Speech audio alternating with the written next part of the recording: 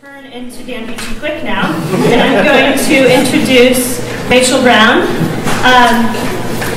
or maybe Matthew wants to turn into Dan.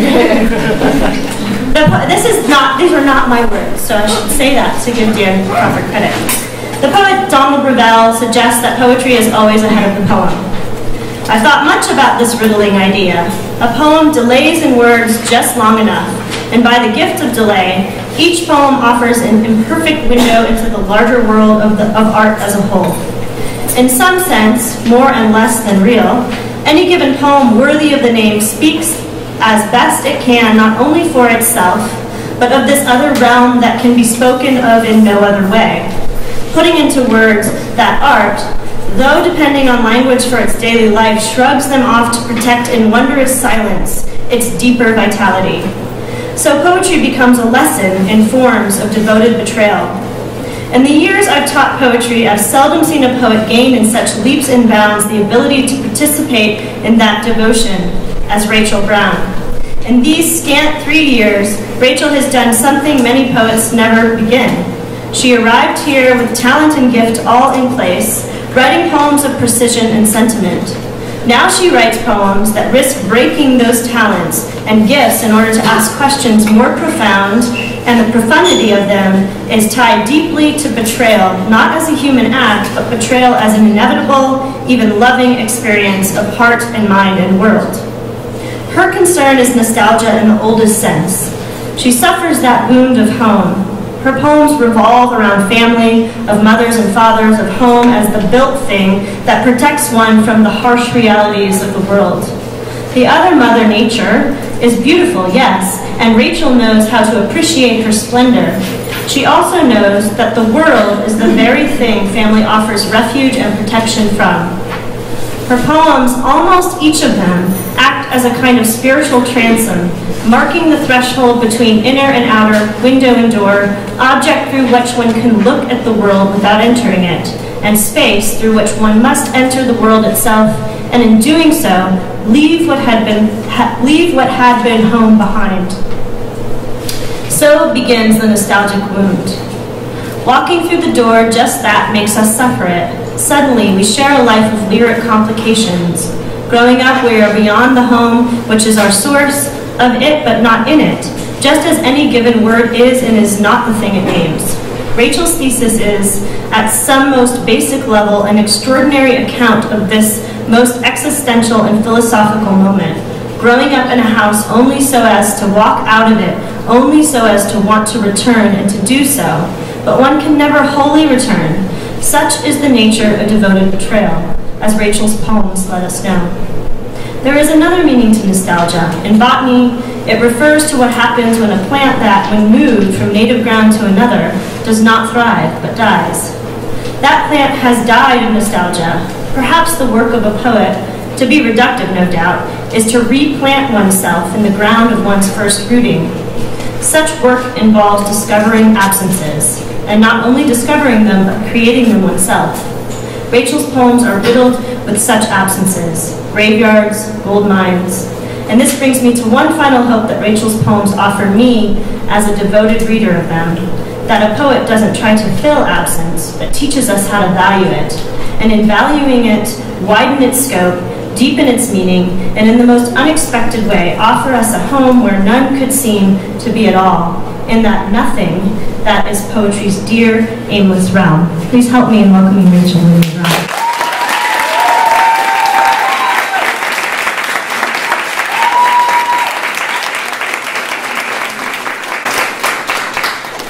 Thank you, Sasha, and to Dan from afar.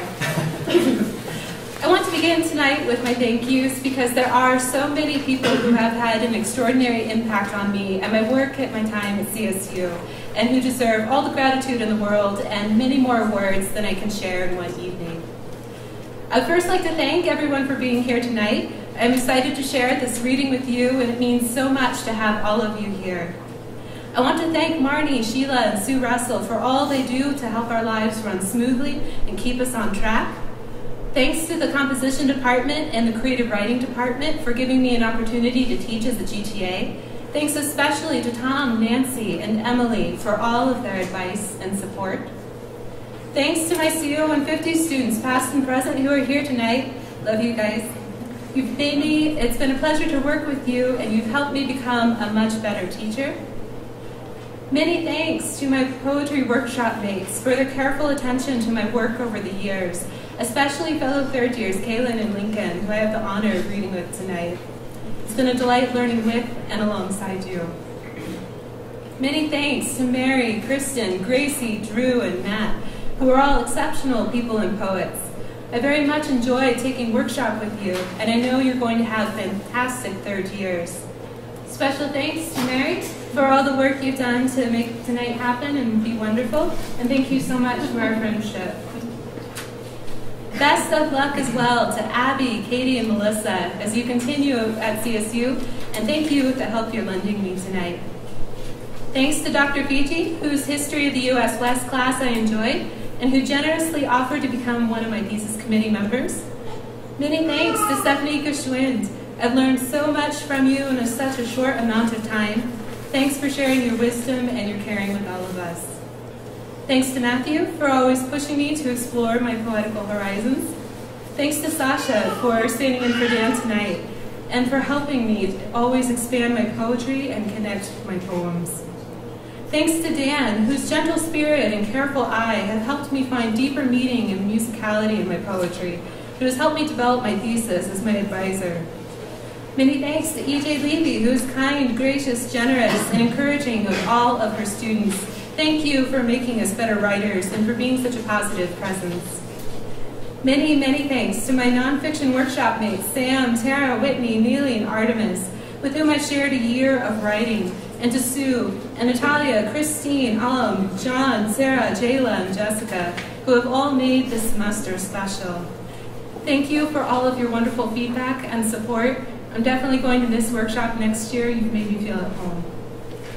Thanks to Kristen Marie and Anitra, with whom I've shared many cups of coffee and wonderful conversations. Thank you for your friendship and your encouragement. Thank you to Hannah and her family, Scout, Willa, and Carson, for being such a light and lovely presence in my life. I always cherish our time together and look forward to our next meeting. And thank you so much for being here tonight. Many thanks to Tirtha, who is one of the sincerest, gentlest, and most considerate people I've ever met, a beautiful poet and a very special friend I hold dear to my heart. Thank you to my chocolate Labrador baby, who, if you know me, you know I love her.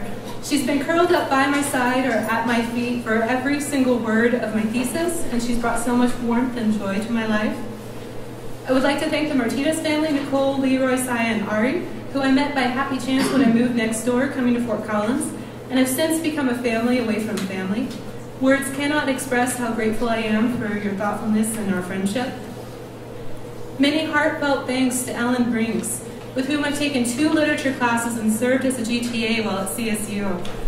The first class I took with Ellen was an English literature survey to fulfill one of my MFA course requirements, and I was so touched by her poise, kindness, enthusiasm, and intelligence that I knew I had to take more classes with her, and I'm very honored to now count her not just as an amazing professor, but as a very dear friend. Thank you for everything, Ellen. You've made such a difference in my life. Friends sometimes come into your life like sunshine, so cherished that it doesn't matter how or when you met, or what you first talked about or why. It simply feels like you've always been friends. Jennifer Lawson is this friend, and she has driven up to Fort Collins to be here tonight. Thank you, Jennifer, for all of the laughter and good times we've shared, and for simply being the incredible person that you are. I'm so lucky to have you in my life. Thank you, Rachel. And I saved them for last because they're first in my heart. But I would like to thank my family. Sorry, I'm really excited. My mom, Dina, my dad, Kevin, and my younger sisters, Jennifer and Angela, who have always supported me and shown me so much love. When I was a girl, my mom and dad would each take one of my hands and lift me into the air as we walked through our fields together, so it felt like we were fun. And even though I've gotten a little too big for that now, they're always there and mean the world to me. I love you all so, so much. And my mom, who is here tonight, has flown twice since I was born, and both times have been to come to visit me in Fort Collins. Thank you for believing in me, Mom, for always letting me know how much you love me, and for being more wonderful than words can say. You're my best friend, and I'm so thankful to share this evening with you.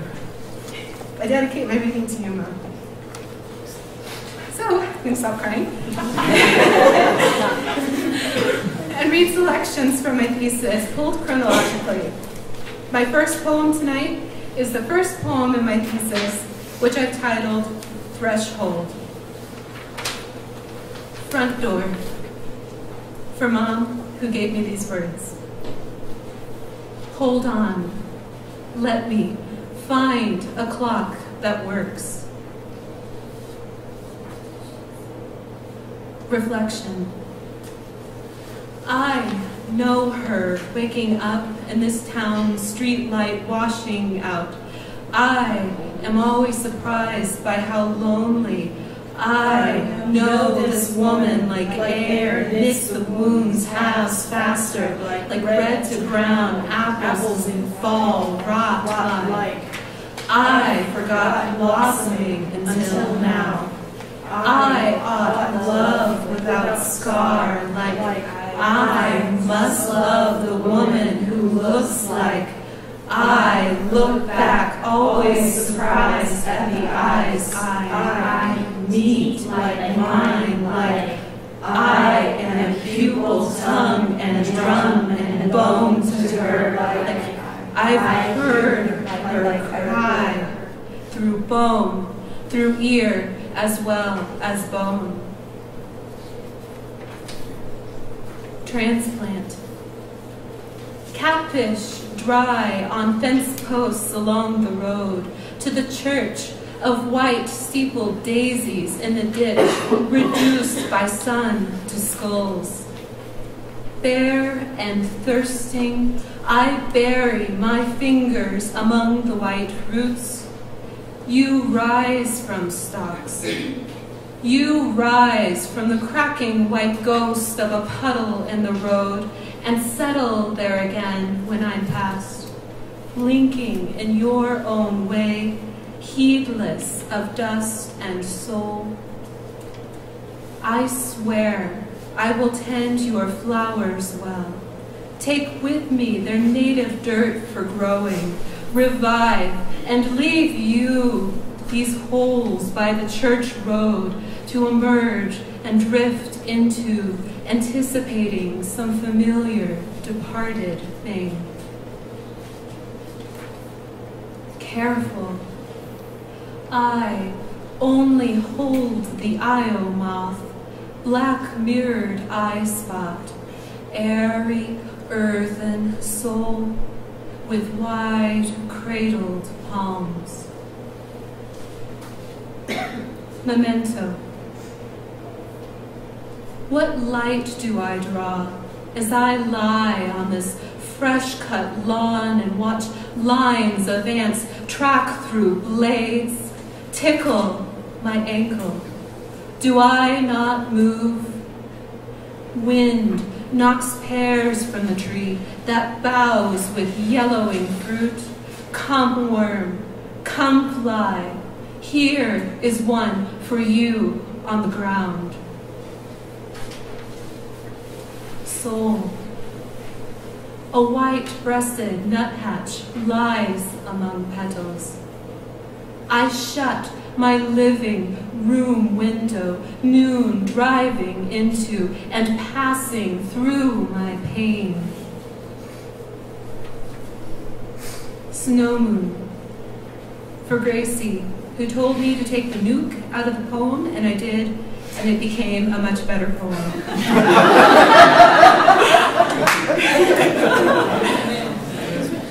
Snow moon. I plastered the hole in my white-flowered parlor wall and tossed pipe and stove in the dump along my neighbor's fence row with a pickup cab, console radio, and photo albums of crinkled-up plastic children blowing out candles.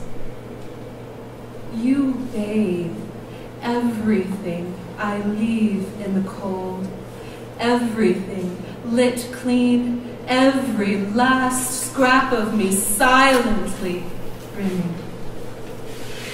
full now, full again when emptied and most new. Mo, I've looked for you in corners since I returned. You might have left a little dust of your slouched self, the sock you cast off when thistles touched your ankle, your lips on the lip of a juice glass, the butter and eggs we picked for each other, pinching their slight mouths like snapdragons of childhood gardens. We filled our cups with water, cut stems to size, satisfied our arrangement. But now I've exhausted my search. Not even the webs and the rafters hold you. I wrap myself against dusk. Moths worry my little flame. I curl into deep cushions, waiting for this room without you to feel like a room again, pumping my blood blue before infusing it red at the heart. Io moth. We pass between in the lonely deep we call black because we have no name for the shades of one body.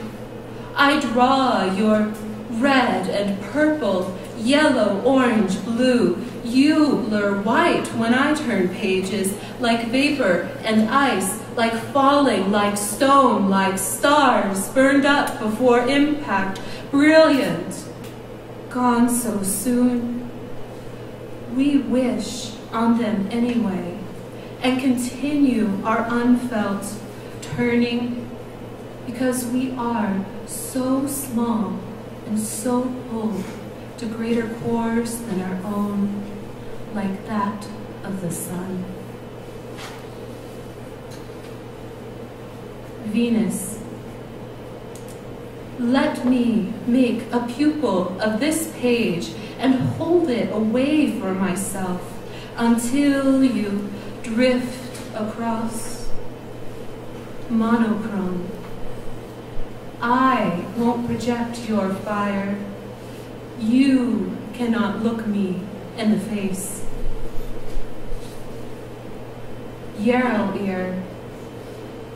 Listen until my whistle no longer is lips and air from lungs, but Gus, who are you? Where are you going? I am like you, and like you, still a wound. Little blue stem, I would have followed you into needling boughs, but clouds drew near, and I heard thunder in my heart. Linnaeus, for Dad.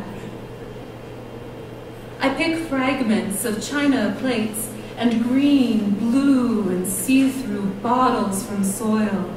Nothing I can assemble whole.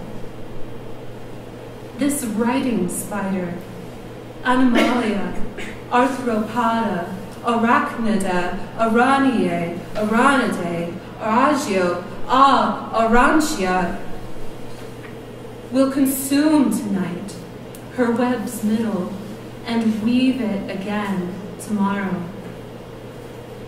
Dew wets her silk and the tips of leaves, fingers.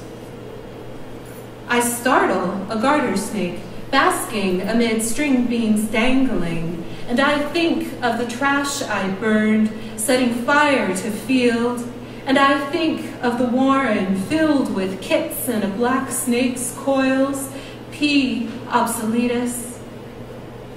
I counted later the beads of its body. I disturb fresh webs. I draw their silk from my mouth. Accidents. Muse. have I disturbed you again? Soft to my own ear, I approach. Only night, wind unsettling the curtains, hung over windows, cracked and glancing across my face, carrying your syllable from a distant ridge to my rapt ears. Who? Who? Absence for my sisters. The monarchs have returned to the late purpling clover of the uncut field, not the boughs of the oak that could look like autumn again if monarchs settled on its high, naked limbs and, all together, closed their wings. When girls, we left artifacts.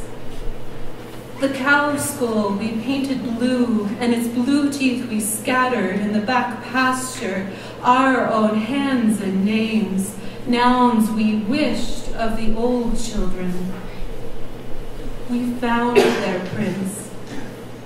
2 hands in the chicken coop floor, a pop bottle beneath the hickory tree with a worn-out tractor seat nailed to the bowl of its first strong branch.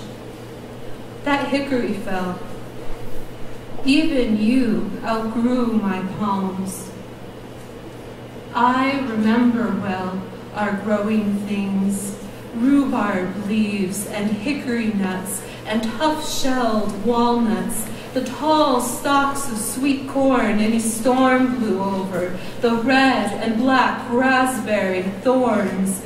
And I remember pumpkin seeds that never sprouted, the barren mounds we watered August when our yard dried to dust and the creek didn't flow under our bridge for months before or after, and fish were only husks on the banks.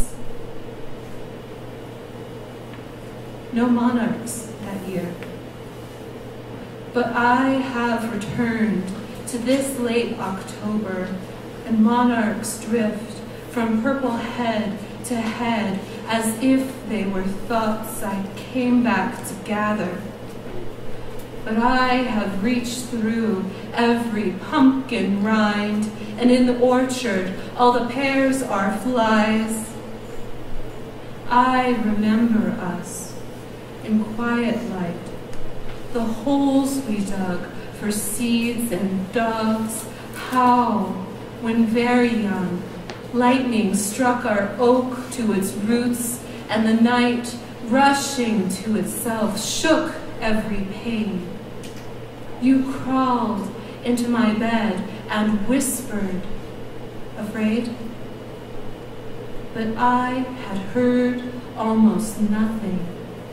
Only you and the sheets you pulled back. So I answered, yes, but only of.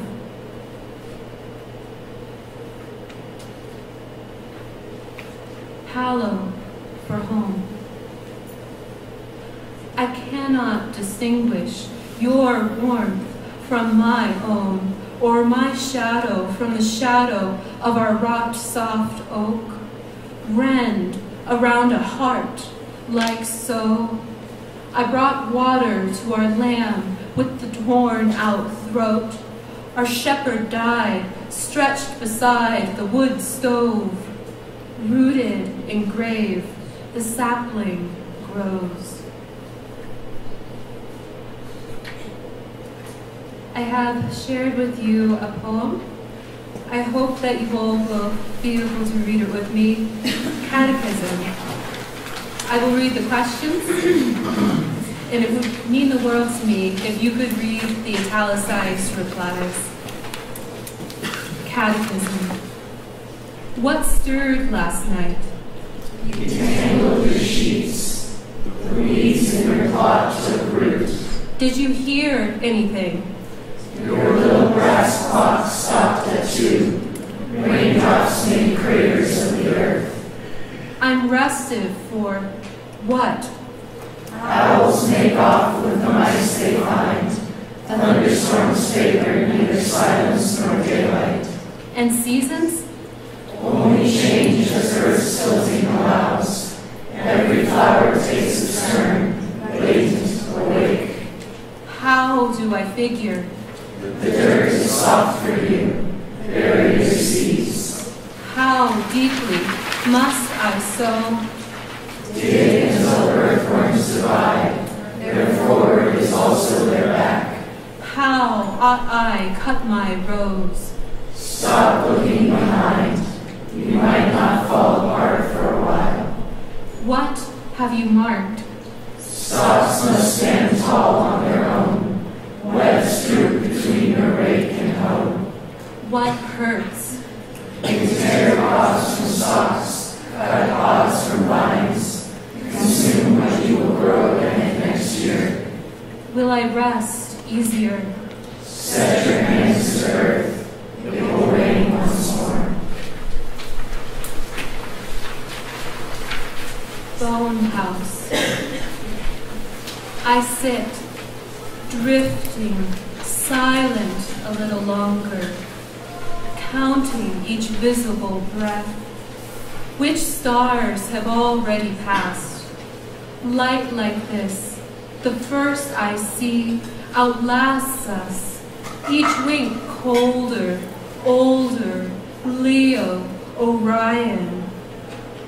Leonids scattered, fragments, I wisp, oh, of November, ember, oh, look around, each spare, unpredictable spark. Muse. I walk along wild plum, blossoms you whisper, accidental snow. Jack in the pulpit. I kneel, a katydid leaves its shell, a niche, and the white petals I trod upon still unfurl. Thank you.